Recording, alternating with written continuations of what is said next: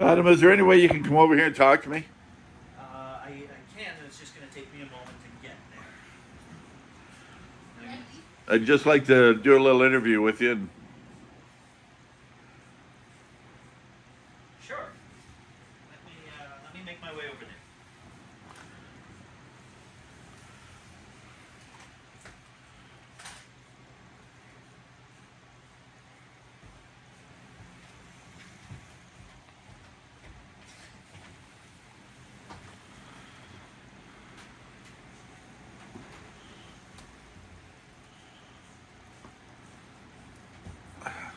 Thank you. Adam, what have you done? Well, we just got finished doing the 12th annual Queenies toy drive. I've done them in the past, but this seems to exceed more than I can ever think of. Yeah, Pete. So first off, thank you, Pete, for coming every year. This is the 12th year that you've come to look at this too, which is awesome.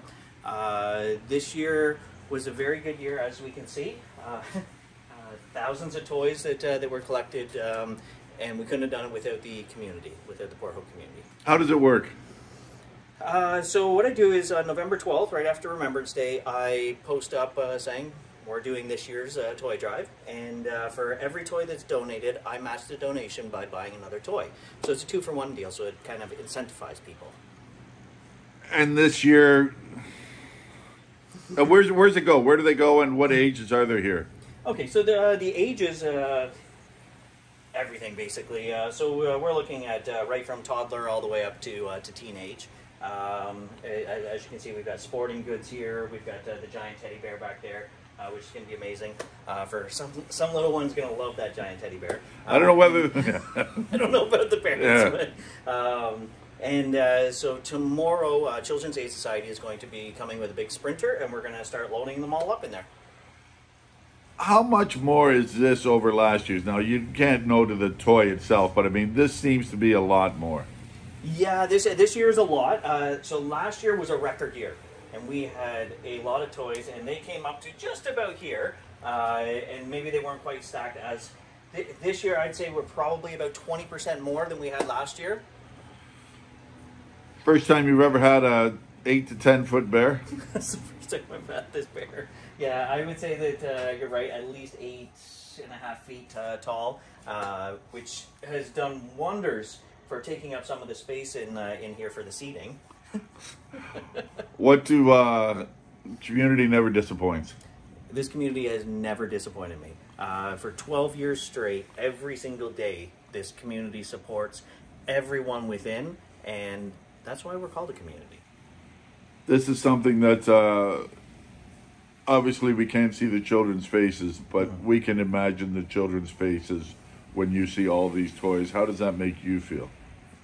It makes me feel amazing, obviously. And you're right, we won't be able to see the kids as they're opening up their toys.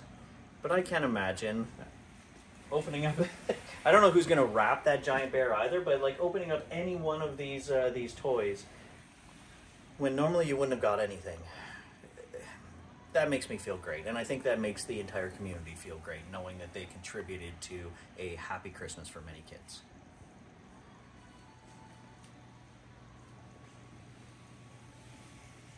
Thanks. She's in the background. But this is one of these things, like you say, community, but you've got even your staff, amazing. Absolutely. So I wouldn't be able to do it without my staff. Not just Chantel, but my entire staff. They also come out shopping with me to try to catch up on all the toys. They purchase many toys themselves and bring them in, as well as they get to work around this. They come in on their days off, like today on a Sunday, just to have this all organized, and then we're going to spend hours putting this neatly, stacking it up into the back there. I can't thank them enough. And next year, what do you think, Chantal? Yell from there. What do you think about this? Like, why do you keep doing it?